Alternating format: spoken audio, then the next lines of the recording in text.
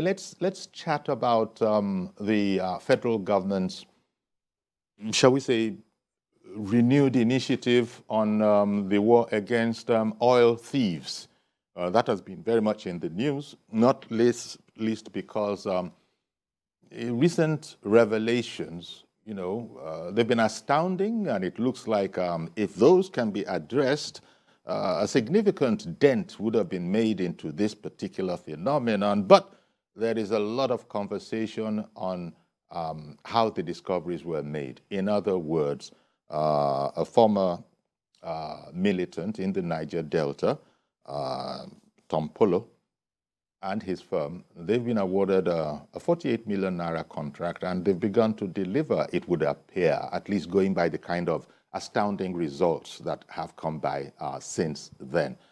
Of course, as you know, you've been following the conversation. We've been hearing that, look, this has been going on for decades, oil theft, that is. Well, the question is, we have our military and paramilitary people, and so why haven't they been able to, do what Tom Polo has done within weeks, perhaps months of taking off? This is something, so it's against that backdrop that we want to look at the armed forces and the war against oil thieves. Our guest this morning is a counter-terrorism spokesman of the Nigeria Air Force, Group Captain Sadeeq Shehu. Group Captain Sadeeq Shehu, retired. Good morning to you, sir. Good morning. Thank you very much for coming on.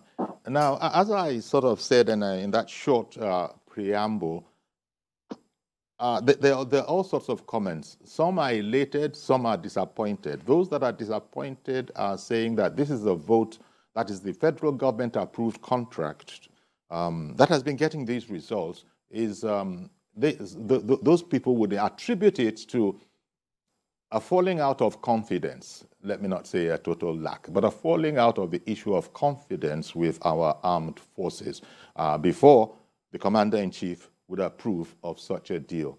And they say to that extent, it is highly embarrassing of the whole efforts of the armed forces. So give me how you understand the recent developments. One, the award of the contract to Chief Tom Polo's firm, and two, the results that have come out very shortly after he took off. Well, thank you very much. There are two ways of looking at it. First, looking at the gains, it is to everybody's knowledge that Nigeria has been hemorrhaging thousands and thousands, or I can say millions of dollars as a result of oil theft for only God knows for how long. And it is also common knowledge that right now, when there are, upheavals in the oil market, Nigeria ought to be reaping abundantly from the crisis that is rocking, following the Russian-Ukraine war. But unfortunately, as an oil producer, we are not even meeting our quota. For any citizen, this is a very, very sad situation, especially at the fact where economy is not doing very well. So, in the light of that, any solution that will ensure that the bleeding of the resources is being blocked or minimized, though we are yet to get the new production numbers of Nigeria, we don't know that the Polo operation will show, and the figures moving northwards. But having said that, of course, okay, maybe there's what is called bias by association. As a retired military man, I would have felt happier. I would have felt more proud if the armed forces of Nigeria and other security agencies were the ones that are doing this work apart from Polo.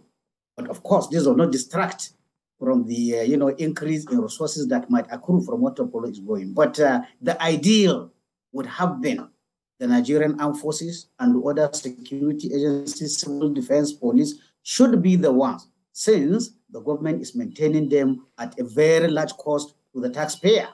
If that is the case, we expect that in return, they should be able to, protect the commercial and economic interests of the country. But be as it may, we are using a non-state actor to carry out, this function. My hope and my prayer is that this is only a temporary arrangement. Again, you might accuse me of being biased, being a former military man. There's always the professional pride.